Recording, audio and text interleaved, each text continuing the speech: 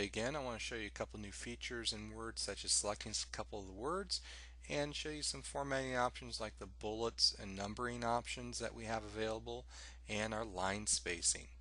First thing I want to do is go over a couple of options that you can do for selecting a word or a phrase within Microsoft Word. If you bring your mouse over any word within a document and you take your mouse and double click, you just click, it will select that word. So all I do is I double click and it selects the word. That's a simple control that most programs will allow you to select a word that way. Sometimes you might have to select the whole paragraph. So if you have a good finger and you have it, you can click a couple times. Well, if you click 3 times in a paragraph, it will select the whole paragraph itself. So if you go in and you click 3 times in a row, it will select the whole paragraph. Why would you want to select the whole paragraph? Because maybe you want to modify it. You might want to change the font size just for that paragraph. It really depends on what you want to do with that. Another shortcut that I use a lot is to select a sentence. If you bring your mouse over a sentence, I will take my control key and I will click. When I do this, it will select the entire sentence. Holding down the control key, and all you have to do is click.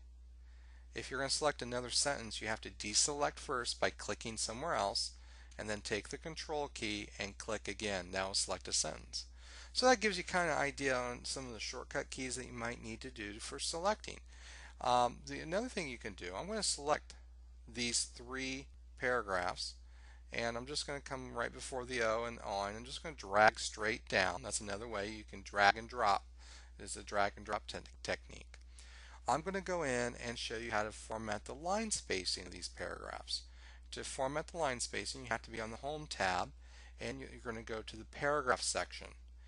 Up here in the Paragraph section, we have this icon that will say line spacing. You can go and change by default. It should be set to be one line space itself. You can set it to be double space if you wanted to by just clicking on the 2.0. And automatically will take whatever you have selected. The key is it has to be selected. And once it's selected, you change the line spacing to what you need it to be. So I can change it back to 1, or I can change it to 1.5. And again, all I'm doing here is going right to the paragraph section and changing the line spacing. Another feature that we have here, and this is just a resume that it's not for anybody. It's just a default resume that I created to show you some examples. I'm going to add some formatting, and I decided what I want to do is up in my header section, I want to put in the phone number of who this gentleman is. And what a header and footer section is in Microsoft Word is that the header will appear on every page of the document. And the same thing with the footer. The footer will appear at the very bottom of every page in the document. Most of the time you're going to find things that are placed in the footer is like a page number. And in headers, usually you find things such as maybe the title of the book or the chapter that you're reading.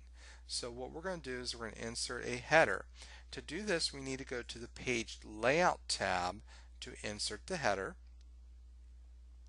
And what you can do here in the page layout, you have to go to the Insert tab to insert the header. And over here on the right, you'll find that there's a header footer section. You can automatically insert a default header template by clicking on one of the options that you have here. There are a variety of different types of templates you can choose from. I'm going to go in and when I'm looking down here at the bottom, I'm going to choose this one that has little circles here. And I'm going to click up here, and automatically notice how it goes to the header section. Now the style I chose told it to appear on the second page. And let's look what happens up here at the very top. Once I insert the header itself, it goes to the Design tool ribbon bar, and the Design ribbon bar you can make some changes to it. So I'm going to undo this. I'm going to come back up. I'm going to go to Insert. I'm going to click on Header. I'm just going to do a blank one this time.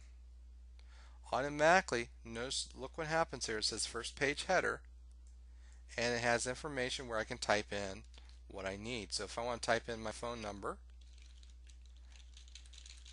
or any text, I can do so.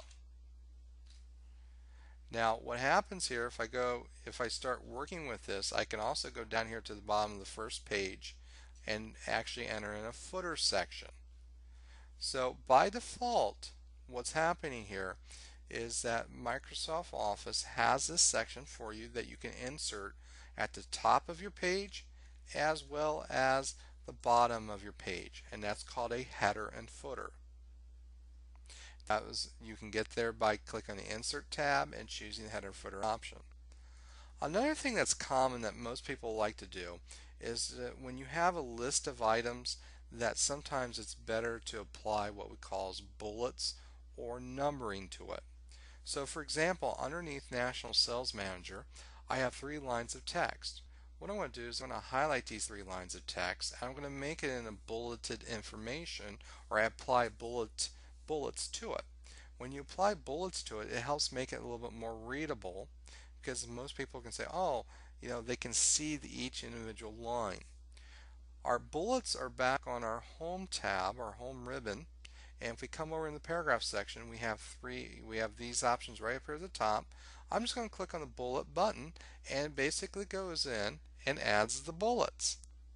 If you don't want bullets and you want numbers, you can click on the numbered list. They'll go 1, 2, 3. I can go back, click on bullets, and it goes back to bullets. So all you have to do is highlight the list that you want, click on the bullet button or the numbered button, and automatically apply it. There's a little drop-down list right beside the bullets. If I click on this, I can actually choose a different style bullet. So if I want to be squares, I can actually automatically change it to squares. I can also go in and change it to a check mark if I wanted to, which is a nice little feature. You can also go in and define a new bullet. So if you don't see any style that you like, you can actually come down here to define new bullet, and you can insert a picture as a bullet if you wanted to. If I click on the picture button, it'll open up a little dialog box where I can insert a picture bullet. And it's a little slow here installing, but there's a variety of different bullets that will come up that are called picture bullets. I'm going to choose this one right here, and all I'm going to do is click OK. I'm going to click OK one more time, and now it's a picture bullet. So all I'm doing here is I'm highlighting my text, I'm coming up here and clicking on the bullet button, and notice it remembered the actual picture. I used that picture bullet, and it remembers the last one that you just used. So to apply bullets or numbering, the easiest thing to do is highlight the list and click on one of the numbers, one of the buttons up here at the top. If you want to choose a numbered list, you can do so, and notice that when I click on the drop-down list, you can actually choose ABC, Roman numerals, and you can also do it in lowercase. This is great, especially if you're creating an outline and you need to do it for a report. So you can actually go in and customize it. The next thing over here on the right, which is a multi-level list, most people will use this for their outline sections because it will indent automatically the second level of your bullet for you're working with. So all we're doing here was just taking a look on a couple minor things: how to select some words in your document, how to modify by adding a header and footer, and adding bullets and numbering to your Word document.